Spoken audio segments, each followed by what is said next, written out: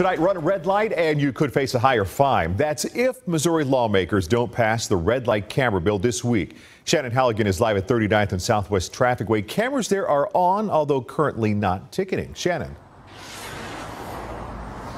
This is the location of one of 17 red light cameras in Kansas City. But if you take a look, they're only capturing your license plate. Soon, the city could add another one that will capture your face.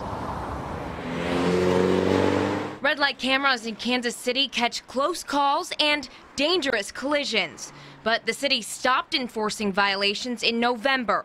A court panel ruled that most ordinances governing the cameras were not enforceable, a detriment according to the city. When those cameras went up and the enforcement started, you saw a drastic decrease in the number of accidents and red lights being run at those intersections because they were working. A bill awaits approval that would change those regulations.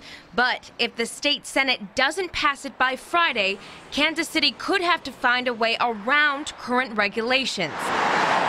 That means adding a camera that captures faces. Where we can recognize the driver's face, that would put us on a different legal ground than just using the existing license plate numbers. So that's a possible path forward for us, or possibly assessing points against the license of the car. If that's the case, red light runners would face a moving violation with higher fines, points added to their license, and a longer legal process. It will be more difficult. We'll have to review the videos to see if they can prove that the person driving is the person who's been given the ticket, and it will take more court time for us when we go to court. So it'll be more involved.